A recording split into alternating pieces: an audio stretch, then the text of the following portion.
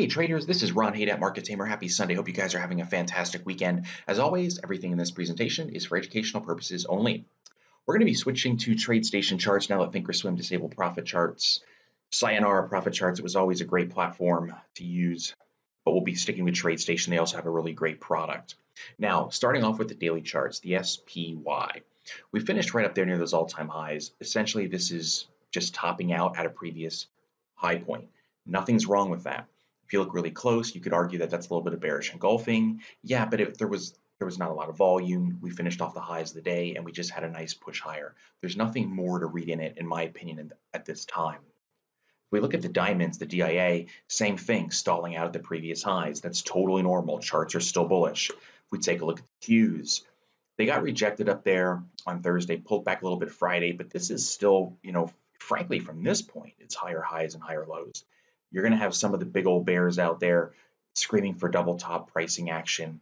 If there was mega volume, maybe there'd be a little more credibility to that thought, to that statement. There just isn't. So the bulls still have the edge because we are above the 20-day EMA in red and the 50-day SMA, the institutional moving average, in orange. If we look at the small caps, the IWM, I'm going to have to zoom out a little bit just to give you guys some context. But if I go back to the September highs, the all-time highs, here's where we are now. And I've been talking about how we're starting to close above some of these highs. We still need to clear that 160 area. Once that happens, then the target would be the all-time highs. I'll be interested to see if the small and mid caps here play catch up, because let me get rid of this. If we go back here and look at the volume, you can see that. The volume is definitely picking up as we're exploding higher. This is positive price action, but we still need to get above that 160 area. Now, if we move to MDY, we go ahead and zoom in. Same thing, they're flirting with those previous highs. If I zoom out, you can see the all-time highs are back in September. Same story. For MDY, the breakout's going to be ballpark, and this is always just rounding off to something. Let's move it up to like 363, and that would be considered a breakout. Got some questions on bonds, just from a purely technical perspective. Here was a sideways action, and then there was a dip in March. It didn't really play out well. It was instantly reversed. Then it comes down, sort of hugs the 50-day. Then it breaks out, consolidates. And then in August, it really started shooting higher. We can see the explosion. And when you see volume coming in with an explosion, that just adds to the bullish technical picture, if you will. And then it just zooms higher. But look what's happening now. First sign of potential troubles, the 20-day EMA in red. The next is the 50-day. Well, look what happened on Friday. Friday, we broke through the 50-day, closed the lows of the day. Volume is now starting to take or outperform to the upside. It's higher than the black bars. So black bars are up days, red bars are down days. They're standing taller than the black bars. The bears are now winning based on price action and volume. The target's going to be this consolidation range somewhere down here in the 132s. But bad sign now for if you're a bull on bonds on field. Bears now have the edge. And then if we take a look at gold, silver, and the miners, because there's been some price action here as well. There's the 20-day EMA in red. We got below it, tried to bounce, could not close above it, closed back below it on Thursday. Watch that 50-day. 50-day falls. Somewhere potentially in here, there's some congestion. I would probably go to the 130 area because that was the gap up and then a gap fill to 128, only if it gets below the 50-day. Now, silver, on the other hand, silver was down big on Friday, 3.61%. Pickup in volume, closed the lows of the day. The 20-day, since it pretty much got above it and the breakout started late July, it's worked. We've had touch points, bounces, not now. This was a hot knife through butter this time. If the 50-day is lost, the bulls would then lose complete control of the daily charts. If we switch to the silver miners, they did close below their 50-day SMA in orange. Lows of the day. Now, yeah, you could say volume isn't huge. Remember, I don't pay attention to the actual number. Here it's 432,000. It's all relative, and I want to base it upon itself. Was that red bar really tall versus the others?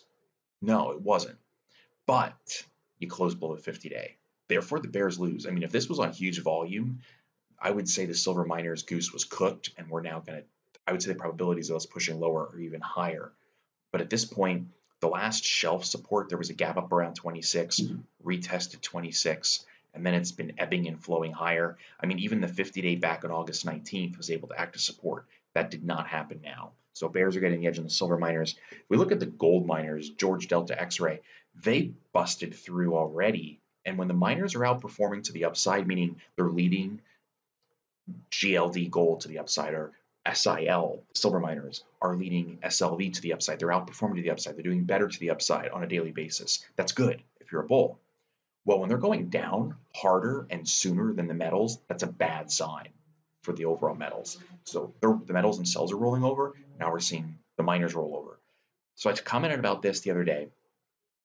On the 9th, we broke below the 50-day. Back test, back test. Try to zoom in a little further. Look what happened on Thursday. Hit it, rejected, bearish engulfed. What happens today? No shock. Down we go.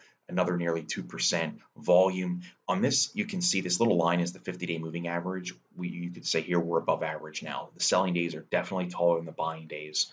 Bulls are losing their edge. Bull's goose is cooked here on the daily. Now we could use Fibonacci retracements, go from here to here, and see if it's going to be a 50% retracement, etc. But I think the gap target right now at 24, a little support here around 23. Sorry, what is that? 24 and a half, and then target 24. All right, let's move on to some other stocks. How goes the market? How goes Apple? How goes the market? Apple surged on the event, and now it just quickly gave it back. It's almost break even, just barely up ahead of that latest product announcement and conference. Historically, the stock does not do well until the end of September.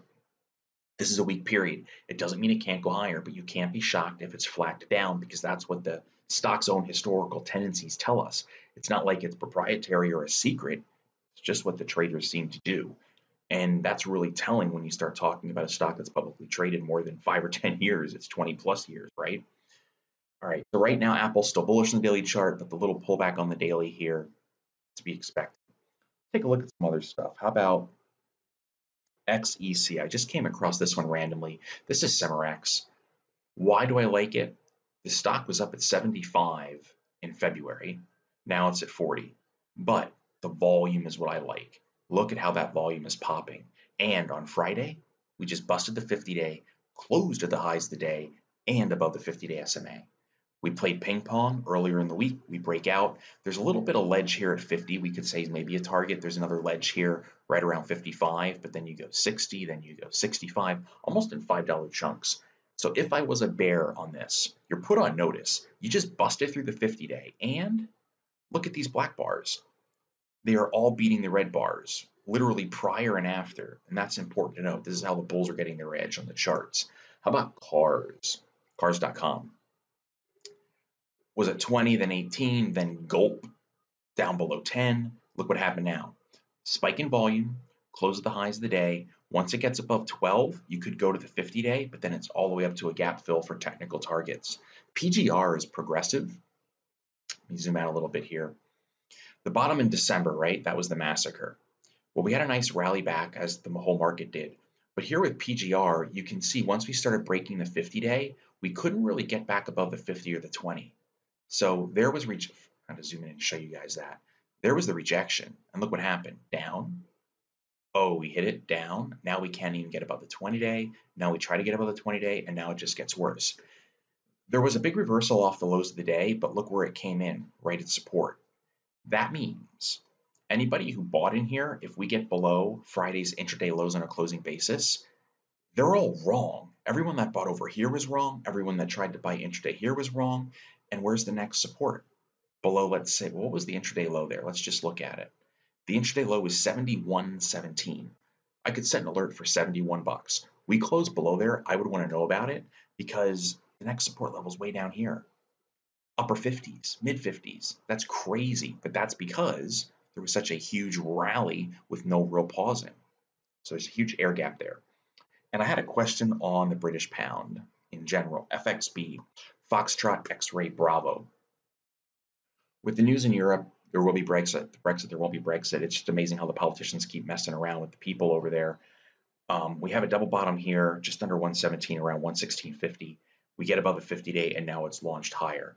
The next consolidation zone is maybe 123.5-ish, up into 122. This target, that block right in here, would be the next area. But if I was trading bearish on the pound, and I would see a pop like that, because you can't be bearish anymore because the charts are going bullish. It is what it is. So right now the pound is rallying. And a question on UNG. This is natty gas. The 50-day has pretty much been resistance. We started getting above it here. Now it's pushing higher.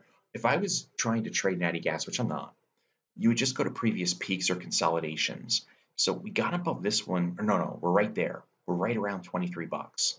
Then maybe go up here to this little double top around 25. We could then target gap fills. The next major reversal is probably up here in the 29s. We'll see if that happens. So that is it, gang. Wish you guys a fantastic week ahead. Like I said, the daily charts on the major indexes for SPY, Diamond, and Qs are bullish. I'll be back with you on Monday. Have a great rest of the weekend. We'll see you later.